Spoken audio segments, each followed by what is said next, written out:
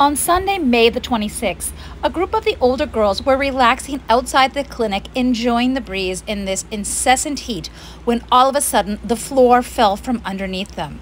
Thankfully, no one was hurt. However, upon further review, it was discovered that many of the posts and pilings below our clinic had been severely damaged by a small parasitic shell called ostia. Ahí sí.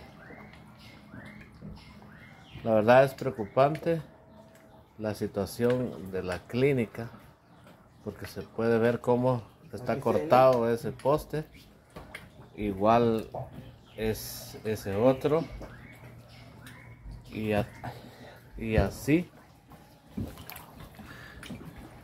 está este otro y así la mayoría de postes están totalmente cortados.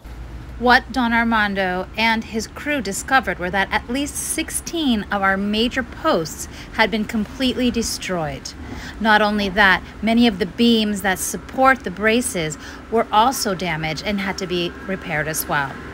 In total, we need to raise $7,500 US in order to put our clinic back to use. Thanks to our incredible donors, the funds have already started to come in, but we have a long way to go.